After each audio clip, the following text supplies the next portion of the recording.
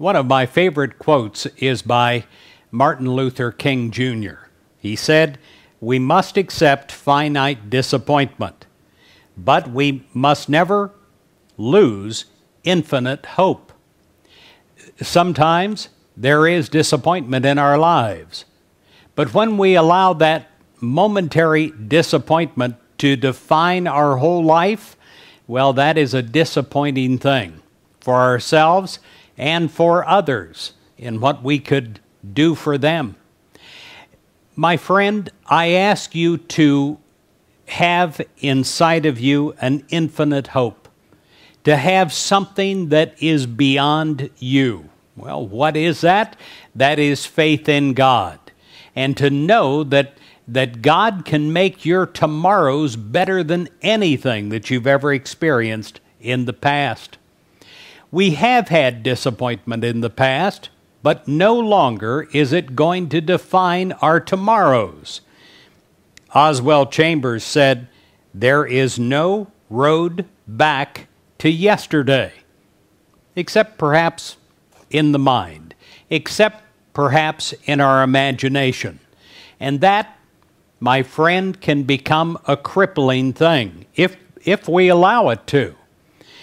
In Isaiah 43, verses 17 through 19, it says, "Do not remember the past events. Pay no attention to things of old. Look, I am about to do something new. Even now it is coming. Do you not see it? Indeed, I will make a way in the wilderness, rivers in the desert." I love that. "I will make a way in the wilderness, rivers in the desert." My friend, have you made peace with your past?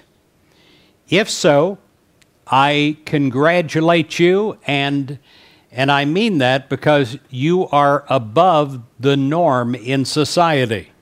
Most of society is crippled by a past that may be decades ago.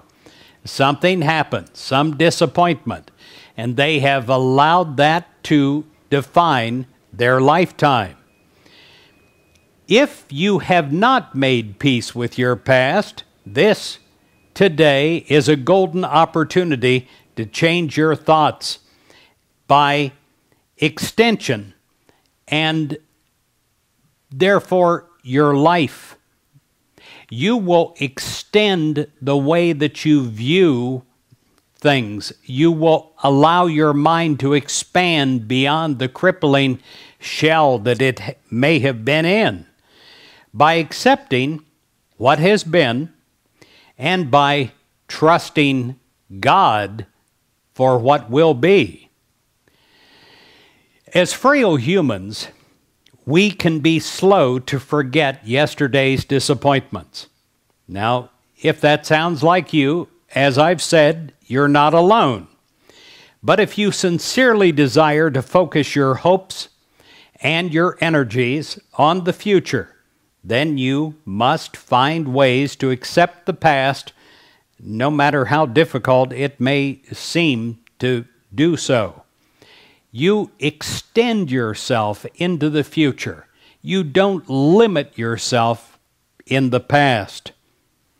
Now, if you have not yet made peace with your past, today is the day to declare, with God's help, an end to all the hostilities, to take your past to God all the time, and to lay it at God's feet, and then turn from there your thoughts to the wondrous promises of God, to the glorious future that God is giving you.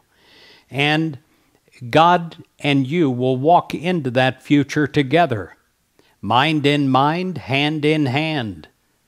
And you will discover the greatest is yet to be.